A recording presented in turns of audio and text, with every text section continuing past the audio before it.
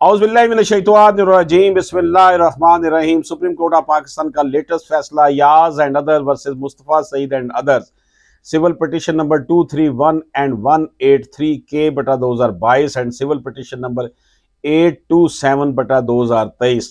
Justice काजी फाइज ईसा, justice Mohammad Ali मजहर, justice मसरत हलाली, इन तीन justice साहबान ने इस केस को सुना और फैसला लिखा है जस्टिस मोहम्मद अली मजहर साहब ने।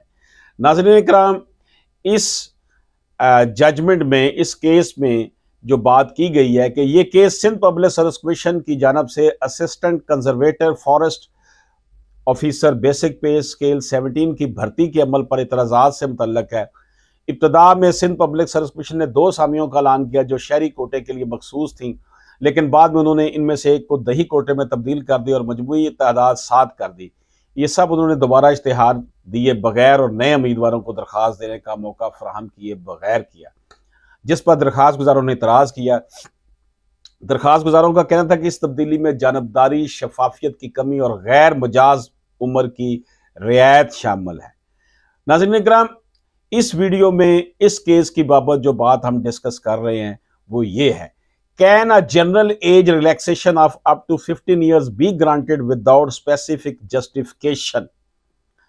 एज रिलैक्सेशन की बात की गई है कि बगैर मुनासिब वजह की उम्र की रियायत देना, क्या बगैर वाज़े वजह के 15 साल की उम्र में रियायत दी जा सकती है?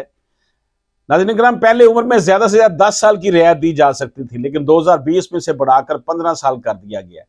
ये रियायत पीछे की तारीख से दी गई जो कि गैर मुनसिफाना और ज्यादा थी। उम्र में रियायत हमेशा मुनासिब और मुतवाज़न बुनियाद पर होनी चाहिए, और इस मामले में सिंध पब्लिक सर्विस कमीशन ने 15 साल की रियायत के लिए कोई वाज़ेह वजह फराहम नहीं की। तो नाज़रीन इकराम, no, the age relaxation cannot be granted without any justification, and the government of Sindh without any justifiable rhyme of reason extended the age relaxation।